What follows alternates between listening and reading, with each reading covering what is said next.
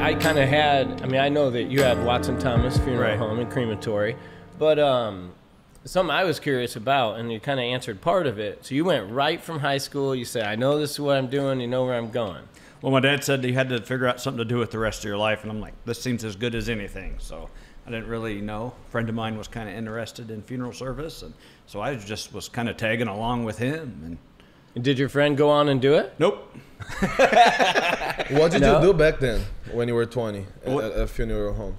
What'd I do at a funeral home? Yes, like what was your work there? I was mostly an embalmer back then, yeah.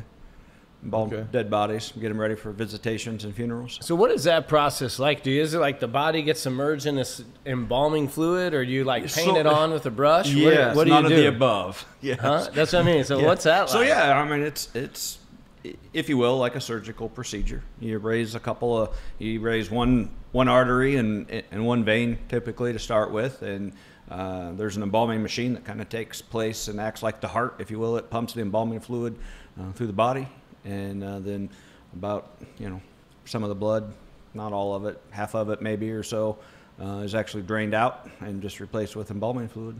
I didn't know that. I didn't know it went inside the body. Yeah, you put some type of what's the name? The embalming fluid, formaldehyde. Yeah. So you just put the inside of the body? Yeah. It goes in through like a vein. IV? Well, similar, but yeah,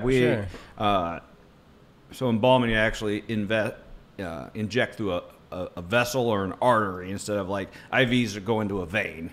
So so the artery is what carries fresh blood supply throughout your body, and then as your body uses it, it goes back in through the lungs and through the heart, through the venous system, which the body's used all the oxygen out of it, so it has to continue to pump through and reuse it. So we inject embalming fluid in through the arteries, and it drains out through the veins. So you say you got like a pump, because obviously the it's like person, a big tank, yeah. Right, but the person's passed away, so their internal pump is done. It is done, so there's basically an external one that... Dang, I never knew that. Do you do that to every single person? No, only if they request it or if the family wants to have some sort of service. Okay. So if you're doing like an open casket funeral or something like that, you're definitely going to do the embalming. Yes. Right? Yep. And now if you're going to no law. Yep, no law. There's no law you don't have to do it? There's no law that you have to be embalmed. Okay. Correct.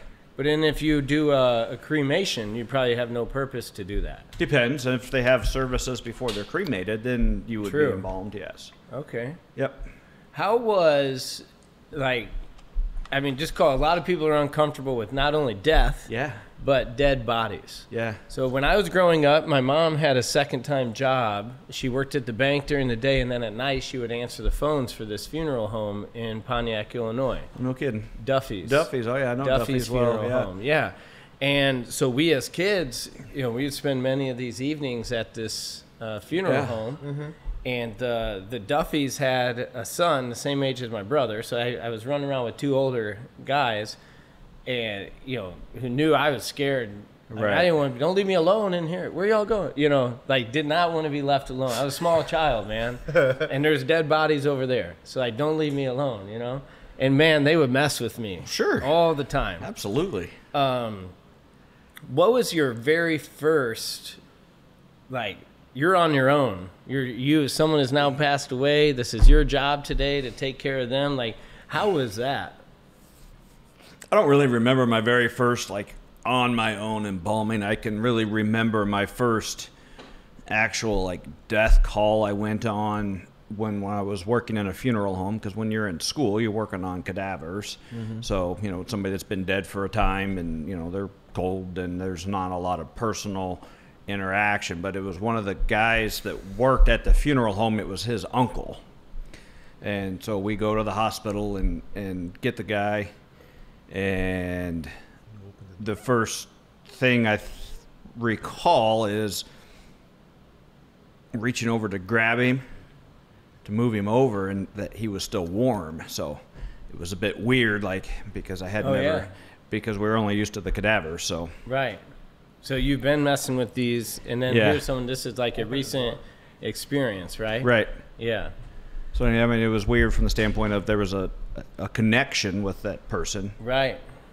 because it was the guy that I was with. It was his uncle, and it was like the first actual like warm person, if you will, that I had touched. So yeah, like that's ingrained. That's 28 years ago. That was the summer of June of 1994. So yeah. So you've been doing this for 28 years? Yeah. In those 28 years, have you ever had, is this a myth or what? Do bodies randomly just sit up? Oh, absolutely. They can do that? Oh, no. I thought you said, do people ask it? No, they can't sit up. No. Okay. I thought you said, have you had that? You said, oh, absolutely. no. I thought you meant have people like ask you and be like, oh, I've seen a body sit up. And no. Yeah, no. So they're done. It's impossible, yeah. Have you ever seen anything weird happening with a dead body? Well, it's like a lot of things. I guess it depends what you call weird. So like the only real weird thing is, they say, oh, people move after they die. Yes. That's not the case. Somebody younger, more muscular, sometimes when they die, when you embalm them, they will, like, you might get a little twitch or something like that from a finger just because of strong muscle mass. Yes. And just a reaction with the embalming fluid firming up the muscles. You might get a little bit of movement, but you don't get like a rah kind of. Right. There's no zombies. But the joke always is, just in case we tie everybody's shoelaces together, just in case. No, just kidding. Yeah. Just kidding. Look at Victor. Just he kidding. Said, what? It's just a joke. It's a joke. You get it? Yeah. All right. Yeah. In case for the zombie apocalypse, everybody will trip he'll because their trip. shoelaces are tied together. Now, another joke I've heard, and maybe there's some truth to this too, but being a funeral home director, people come to you dead, and they don't need the stuff they have. So, for example, I hear you get free shoes all the time. Yes. Many different sizes. Yeah. Free shoes. Yeah. Yeah. No, I Start a secondhand store. No, Yeah. just kidding. Again, no.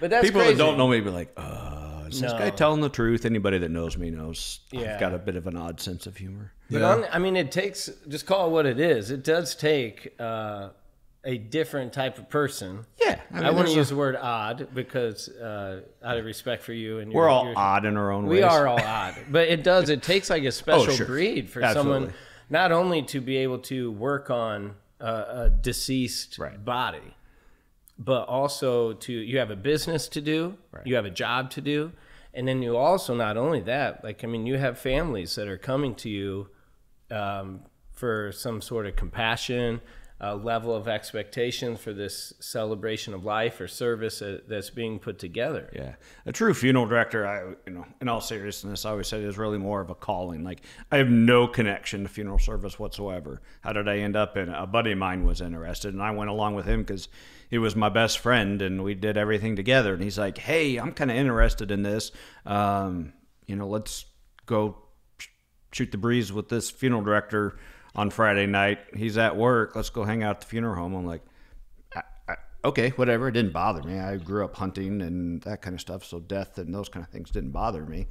But, to the fact that 28 years later, like, I followed through with it and became a funeral director, and he chose to go a different direction in life. Like, it's clearly there's some sort of calling there. I mean, you're a part-time minister, you're a part-time counselor, you're a part-time restorative artist, in the embalming procedure to try to make somebody look natural again. You're a business owner, you're You're at a the end manager, of the day, you're a manager, boss. you're Yeah. a salesman, because people are buying a product from you, and you have to sell them stuff. It doesn't mean that that's really what we do, but we are selling them things, so we are a salesman. And there's just I'm a part-time janitor, we don't anymore, but we don't mow our own yard, but we clean our own sidewalks, we scrub our own toilets, we wash our own cars. So we kind of do a little bit of everything. And So now, you mentioned the embalming process.